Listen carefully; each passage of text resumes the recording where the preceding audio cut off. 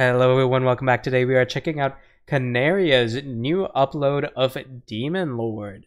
Now, I'm excited to check this out. If I'm not mistaken, this is a Vocaloid song. So, once more, we're going to be checking out Vocaloid and Kanaria, who is a pretty big artist. I know a lot of VTubers tend to cover Kanaria songs. I believe Kanaria did do King, which is kind of like the VTuber cover song. So, I'm excited to check this out. Let's just jump into things in 3, 2, 1... Play. Alright. I'm kind of funky here. Oh.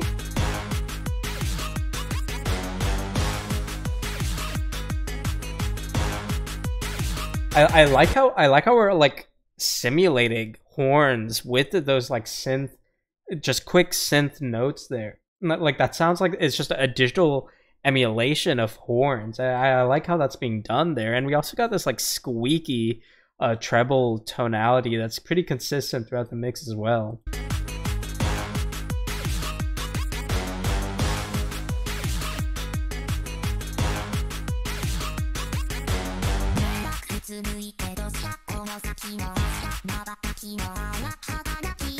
Okay.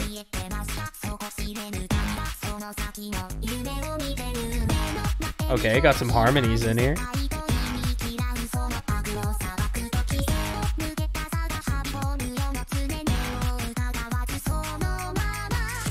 I like how we got like this spoon effect. I say spoon, I'm not sure exactly what they are. It's like this metal, just this quick metal. It's a very flat percussive element, and I say flat not in pitch, but in just the way it doesn't really resound. It's just like a quick little tick tick tick tick, and we're adding that into the percussion here.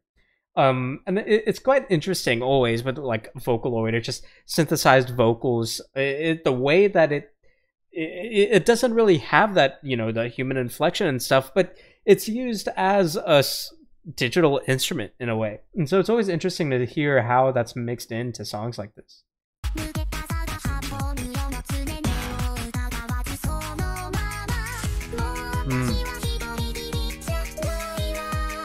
Nice. Like there you can imagine how it's probably like it's more of a head voice here. Like we have this lift into the head voice, and you can imagine kind of how that would sound with the real vocalist. But it's cool to see how that's recreated with these digital elements here.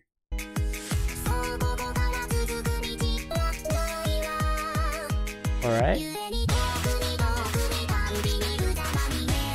Okay.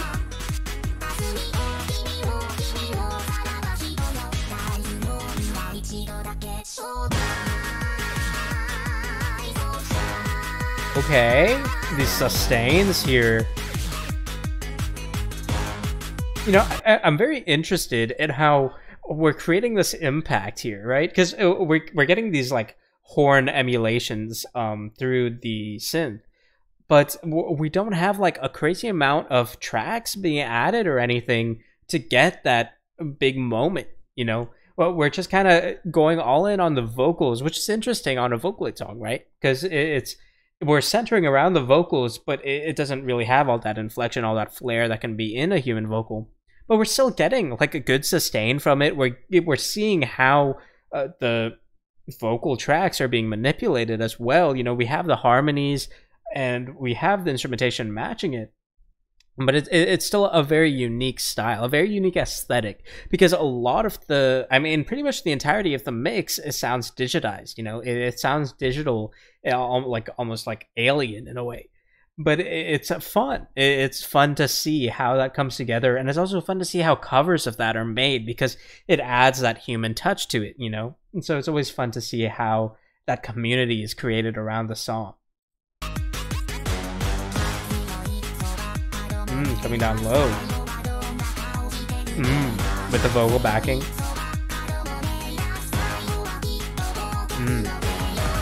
Alright, we're climbing with vocal backing and then cutting out. Now we're... Ooh, that was cool. I like that. We pumped the bass and then add a bit of breathiness. And then we reintroduced the vocalist. That's cool. That was nice.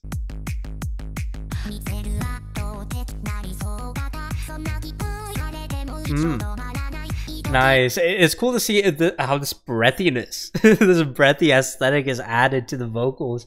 And then we have these quick little jumps. It's always cool to, I feel like I'm repeating myself a little bit here, but just imagining how the human vocals would like constrict for that quick jump up and then come back down and add breathiness and a different demeanor to their vocals, which you don't really hear too clearly with the Vocaloid, but you can still like hear how that breathiness is being emulated, how those jumps are being emulated here. And it doesn't sound terribly unnatural. Well, I suppose it sounds unnatural, but it doesn't sound terribly out of place. It sounds cohesive and it sounds well put together.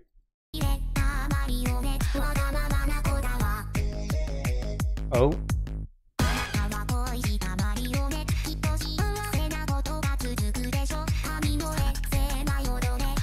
我甚至 how at the tempo that's being carried by this new percussive element here, you can hear the breathiness under the main vocal matching that. You have like another track of just this shaky breath, and it goes to the rhythm of this new percussive element here, which is really, really cool. I actually really, really like that composition wise.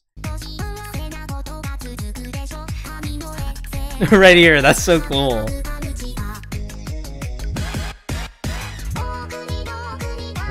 All right.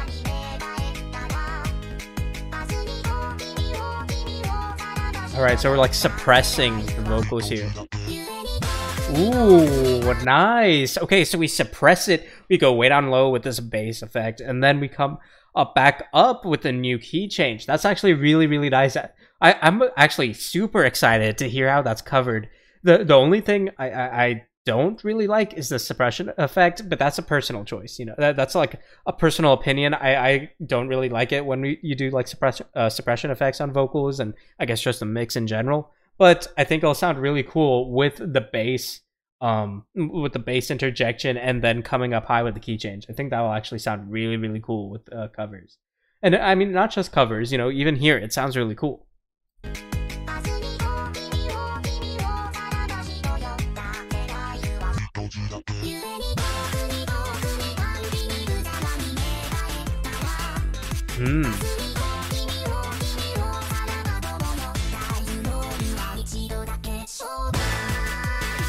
Okay.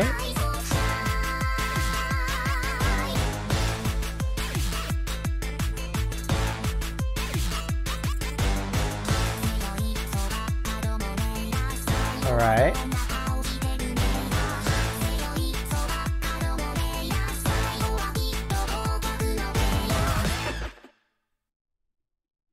All right. That was Demon Lord from Kanaria. I actually really, really like that. I'd say, you know, for the instrumentation as a whole, or I suppose just the mix as a whole, there's this interesting, it's this interesting idea of consistency, right? Because there's not a crazy amount of difference, you know, like we add tracks, we take away tracks, but overall there wasn't a crazy amount of just change, you know, from the beginning of the song to the end of the song. And I feel like a lot of times a lot of songs do that, but what I feel a lot of songs do is they change the way they're projecting their vocals. You know, they add more to their vocals and they change their demeanor, they change the intensity of their voice, and that's how they add progression to the song, right? So that's something I feel is so critical to a lot of songs, and a reason why I tend to prefer, you know, covers of these like Vocaloid songs as opposed to the songs themselves. But that's not to say that you know, there's still a lot of credit to be given to the original production here, right? And I'm still a big fan of the composition aspects.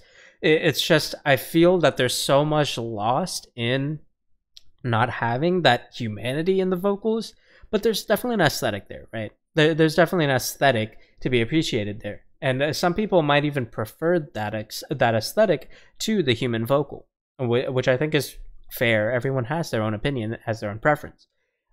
It's just personally, I mean, I feel also as like a metalhead and a metal enthusiast, I tend to lean towards acoustic tones and just the traditional instrumentation and just the powerful vocals. You know, I tend to lean towards those things just because, you know, that's what I listened to growing up. That's what I listened to just in my off time. You know, it's just something that's my preference. It's as simple as that, right?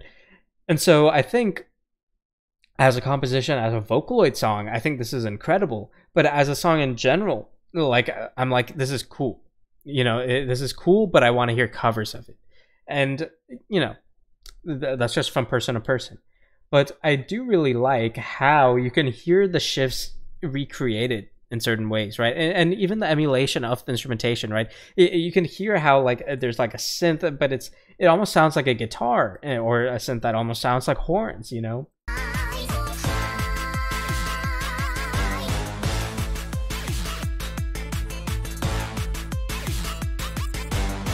Right, like, to me, that sounds like the horns, guitar, drums, all being, you know, all digital, all digitized here, and all emulated.